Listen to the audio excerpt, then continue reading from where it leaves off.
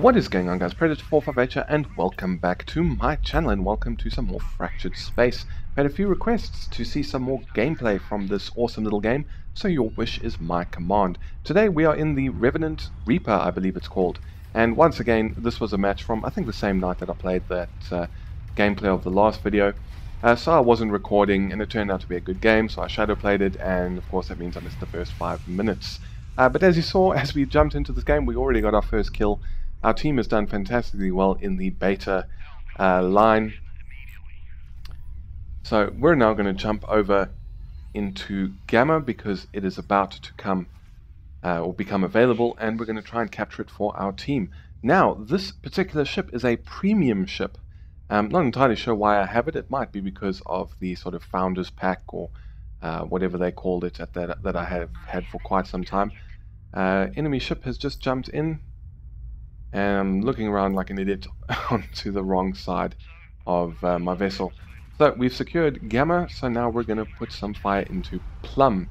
Now, this particular ship, its special ability on right mouse button is the Scythe Beam, which basically neutralizes any enemy armor where you hit the enemy vessel. Aside from that, another special ability is the #1 key, which you will see me use at some point. This is, they refer to it as Shroud, and basically it puts a shield, extra shielding around the flanks of your ship, so that if the enemy is firing into your side, you'll take less damage. Then 2, we've got missiles, 3 fighters, 4 point defense, 5 and 6 are your jump drive, fairly standard stuff. So, and then your main weapons are the Reaper cannons, which is a few of them, and just normal cannons.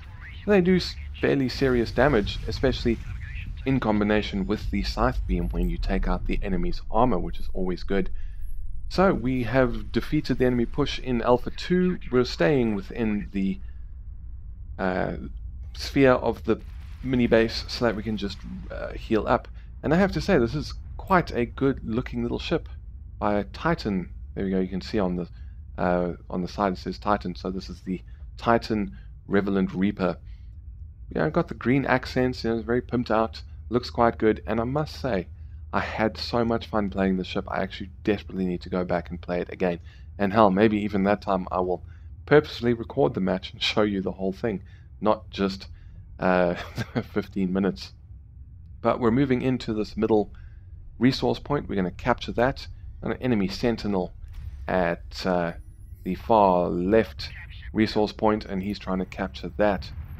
We're going to move straight in. We've got a teammate who I think is going to stay behind and capture the middle point, so we're going to move in onto this guy, and that's the Scythe Beam. Unfortunately, we don't actually connect with it that time, so we don't actually take down his armor. But you can see this thing is quite fast, it's quite maneuverable. The Sentinel as well, very fast and maneuverable ship, but we've managed to close right in, and here's the Shroud ability, as you can see. So any fire coming in from the flanks of our vessel will do reduced damage. He uses his booster, but he is not fast enough to get away from our rockets, and we managed to get another kill as we launched the Scythe Beam, which is a bit of a waste.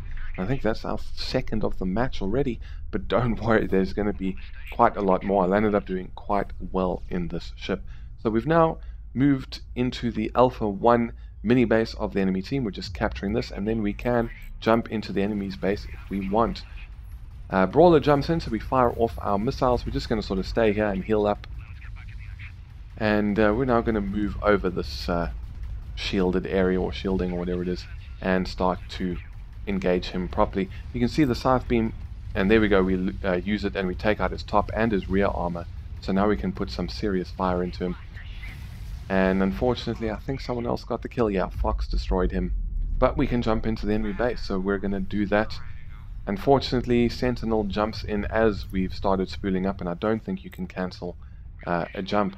So we're in the enemy base, and we're going to start taking fire. There is one enemy ship defending, and this was perhaps like too aggressive, this move. You should never really do it by yourself, but whatever's fun, right?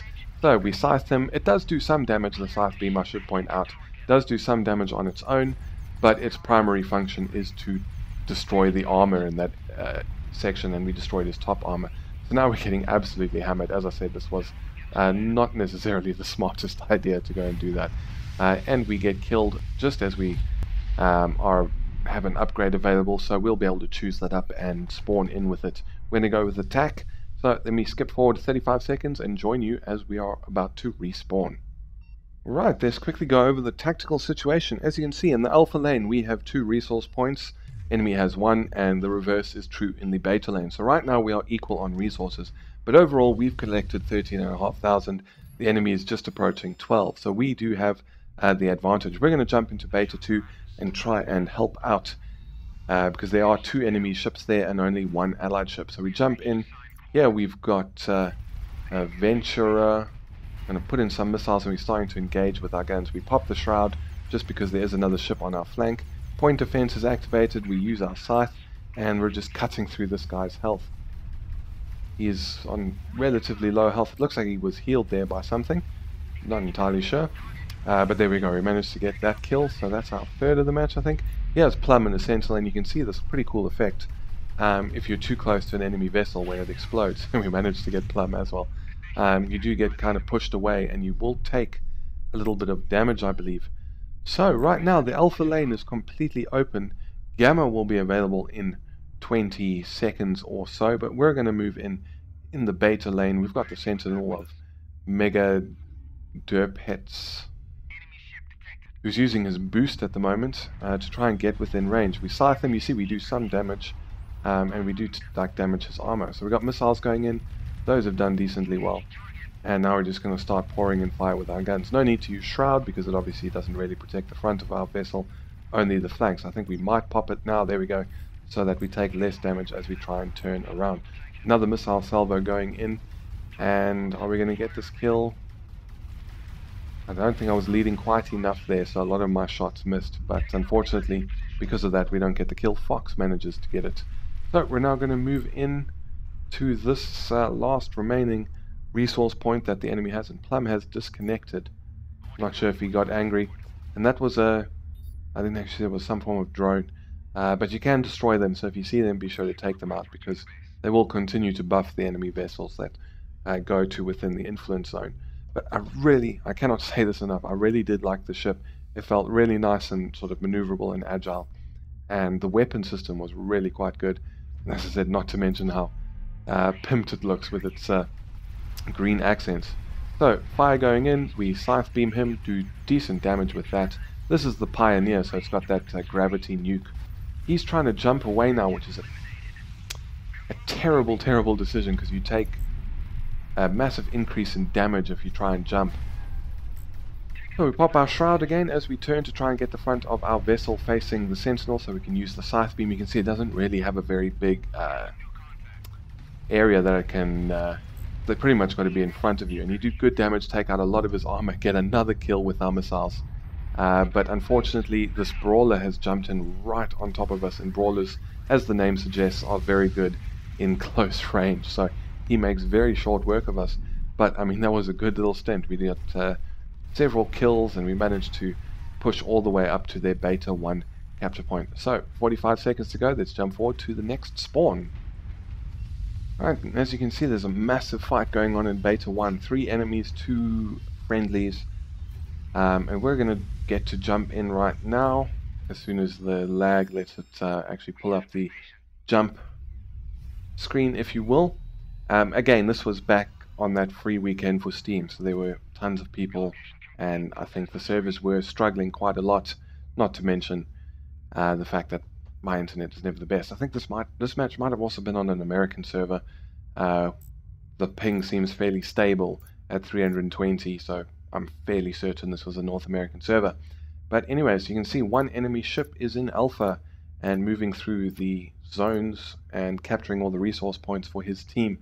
But because we held so many for so long, I mean, we've collected nearly 24,000, they're still at 17. We managed to capture beta 1 so we can jump into the enemy base. And I thought I was going to do it there, but I guess not. I think what I did was I stopped to wait, because if you look in chat you can see what your teammates are doing and where they are jumping to. And I was waiting to see if more teammates were going to jump in, because I didn't want to YOLO it this time. And also there's an upgrade available, just one of the ones that will like boost our health and that sort of thing. So I'm going to move into beta 1 mini base and just let that upgrade apply itself before making the jump into the enemy base. So there we go, it's now done. We can jump through. Probably, we did actually stay in there long enough to get all the health that upgrade was going to give us. So 2 enemy ships defending their base. You can see 1 enemy vessel is busy capturing Alpha 2. So I think we scythed, what's that, say it? Rockets going in, and we're firing at him with our guns. I think the rockets just didn't work. We've popped our shroud in case someone tries to shoot us from the side, including the base's defense turrets. And we're pouring fire into him. We managed to get the kill and waste our missile salvo. There was no need to fire it there. Scythe this guy, take out his front armor, and we're just going to keep putting fire into him. Have popped our point defense to try and mitigate some of those incoming missiles, and we're putting in another salvo.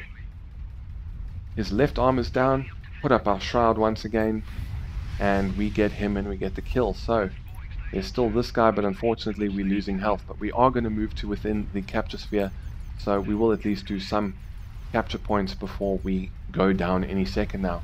Scythe him again, just continuing to put in fire. That was a relatively short life. But as you can see, we've captured the enemy base up to 71%.